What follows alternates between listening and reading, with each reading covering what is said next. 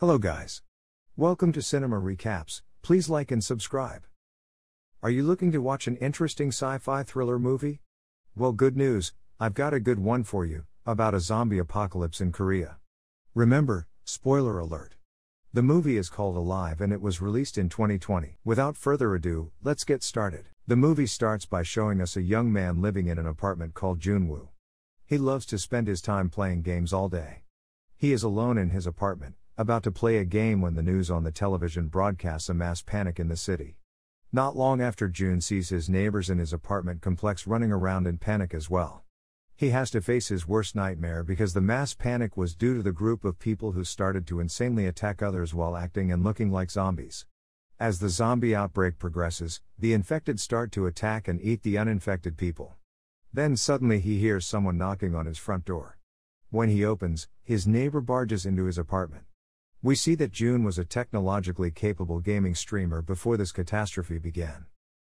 After his neighbor barged in, Jun tried to get rid of him by threatening him with a knife because Jun noticed that the neighbor has been bitten.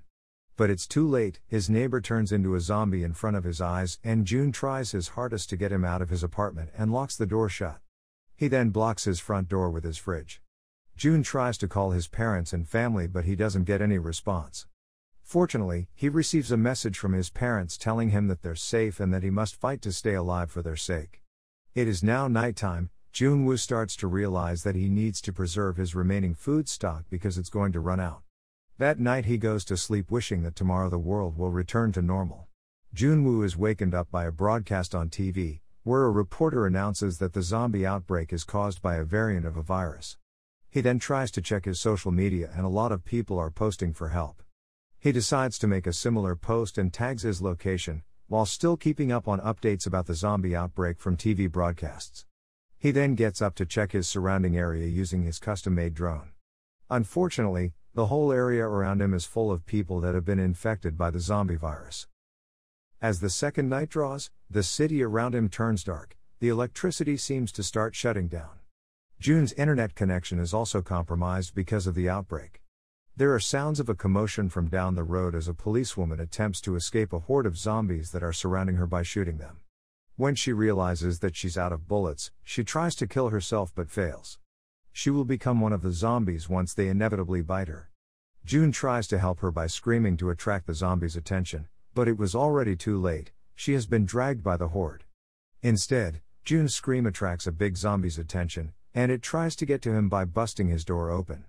The big zombie successfully enters Jun's room and rushes to him, but Jun manages to trap the zombie and get him to fall off the balcony. He tries to blockade his door again, before trying to record the events he experienced that day at the end of the night. The next day, Jun watches the TV broadcasts hoping for some good news. He is stressed out, which is a given for anyone that is in his current situation. He opens a bottle of whiskey from his dad's liquor cabinet and drinks it. His sustenance is in a bad condition, the only food left is a cup of instant noodles and his water supply runs out later on during the day. Water is Jun's most pressing problem. He tries to record his story again on a camera as he gets more and more desperate. He then realizes that there is a device that can be used to communicate without the internet, which is a radio. Jun tries to make his emergency makeshift radio, but he fails because he needs an antenna or headset for it to work. Meanwhile, all of his devices are wireless. The next scene shows us a few days later, Junwoo have only survived on drinking alcohol and getting drunk as a result. He starts hallucinating that his parents have come back home alive. Out of the blue, the internet connection comes back online for a few moments. He receives a voicemail from his family. He hears his parents' last living moments in his dad's office as the zombies surround them. Jun falls into a state of rage and sorrow for the death of his family. He destroys all of his stuff and goes outside to release his anger by killing every zombie he encounters. While he kills the zombies in a fit of rage, he gets cornered by a horde of zombies. He, fortunately, escapes them, hiding and then running back to his room, almost getting caught by a blind zombie in the process. Another few days pass and we witness a loud explosion happening. It seems that the army is bombing zombies using an aircraft in a different part of the city. Junwoo is in even more despair as he attempts to commit suicide. Just before he's going to do it, a laser pointer's light distracts him and he withdraws his plan to kill himself. The one shining a laser at him is another survivor that is living in the apartment across Jun's. Her name is Kim Yu. She tries to communicate with him by giving him a signal with the laser, and they manage to agree to talk again the next morning.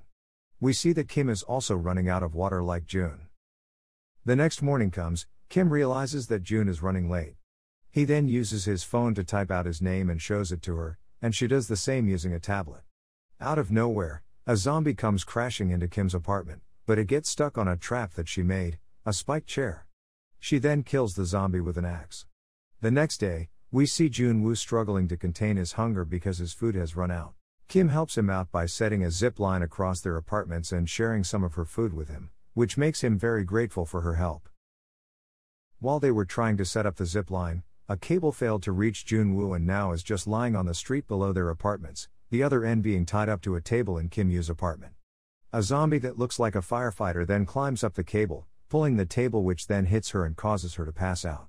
The zombie manages to enter her apartment, meanwhile Jun-woo tries to divert its attention using his drone.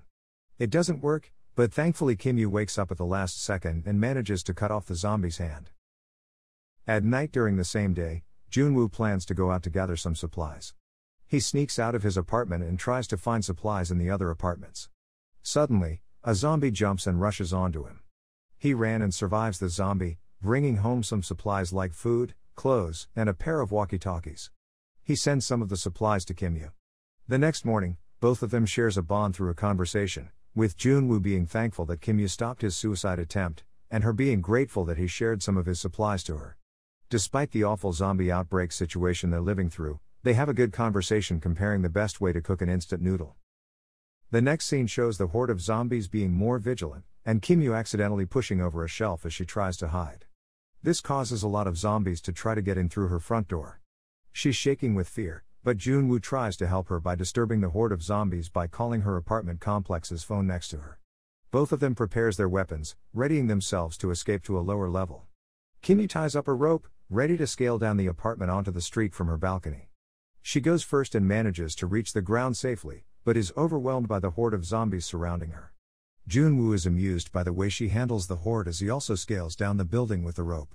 He joins her to fight the horde and both of them escape into the building's ground floor. They secure the entry and use the elevator to go up. They reach their destination, but a zombie sees them and calls the horde to come. Jun attempts to block the horde while Kim tries to open the door. Then a stranger throws a smoke grenade at the horde, saving them both. Even though they were saved, Kim does not trust this stranger that easily because she knows that there's supposed to be no one in here. As they share drinks and stories, Kim still doubts the stranger. The stranger tells them that a rescue team will come for them soon, and shares some canned food with Jun and Kim. They cry tears of joy, but then Jun falls asleep due to the drugs in the food, as Kim attempts to negate the drugs' effects. However, she doesn't succeed. The stranger ties Kim's wrist and brings her to the bedroom to lock her in. The stranger is trying to give her to his wife as food because she has turned into a zombie. Jun struggles to wake up but manages to point a gun at the stranger. Things get very quiet as the stranger opens the door and checks on his wife's condition. The wife rushes on top of the stranger, and he decides to give up his life so that his wife can beat him. Kim then shoots the couple in their heads out of pity, but the loud gunshot attracts the zombies near them. She tells Jun to kill her, but he is doubting whether he should do it or not. As he doubts, they hear the sound of a helicopter passing through outside. They both run to the rooftop as fast as they can, a horde of zombies catching up behind them. Jun guards the stairs as Kim arrives at the rooftop. He eventually joins her and they both fight the horde in despair as they do not see any sign of help coming for them. They finally use up their last bullet, and as they get ready to succumb to the horde of zombies attack, an army helicopter comes to save them by shooting the horde and taking them into the helicopter. Jun-woo and Kim Yu smile happily as they look at each other, thankful that they both survived. The movie ends with the narration explaining that the electricity and connection networks have been restored and the world is now back online. The military has been executing search and rescue missions to find more survivors, by using social media posts to pinpoint their locations. That is it for today's video of the movie Alive. Thank you for tuning in.